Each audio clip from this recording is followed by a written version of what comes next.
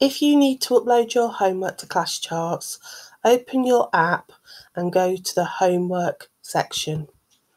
Once in the homework section, find the task that you want to upload your work to.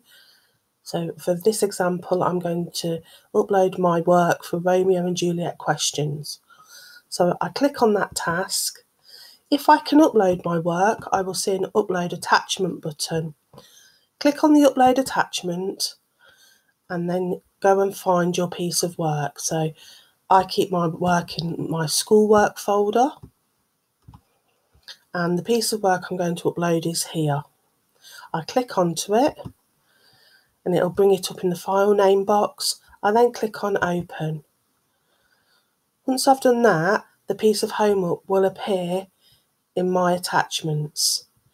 If I've made a mistake, so for example, I'd already uploaded my homework for this task, I didn't need to do it again, then you can just click the dustbin and it will remove that attachment from ClassCharts.